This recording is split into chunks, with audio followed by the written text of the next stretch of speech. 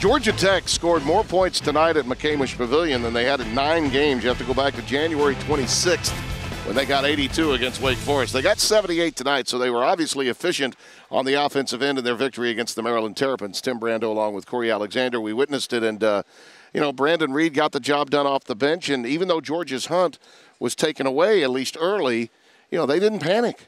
And they got a lot of productivity, didn't they? It was the bench, and, of course, we talked with Coach Gregory early today, and he talked about how Maryland's bench may have an advantage, but it was his bench that really was the difference when you talk about Brandon Reed, Camion Hosley, and even Julian Royal getting involved in the mix, and that really is what propelled Georgia Tech to a win here tonight.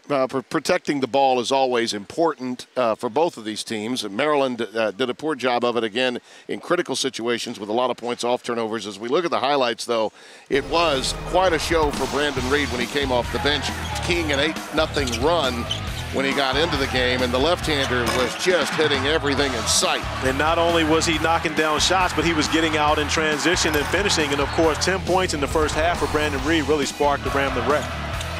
Maryland got some answers in transition, and wasn't that Alex Lynn played poorly. I thought he was pretty aggressive when he had to be.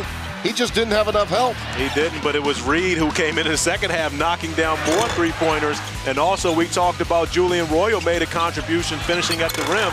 And it was really just the bench of Georgia Tech that propelled them over top of Maryland tonight. Carter Jr. had 19, Reed with 17, Miller with 16 on 12 of 12 at the line. That was an outstanding performance for him, too.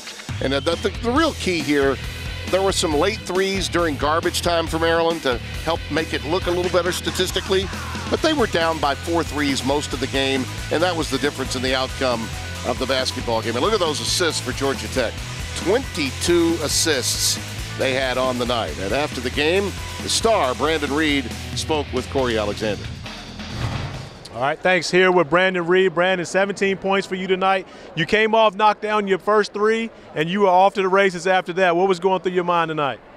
Well, I just wanted to come out and be aggressive. I see we kind of had a slow start, so my mindset was to get in the game and try to help my team on offense and defense. And turns out I was making my shots. My teammates was finding me. I just want to thank God, man, because it was some days where I was down on myself, but, they told me to keep playing and stay focused. So that's what I did, and it paid off for us tonight.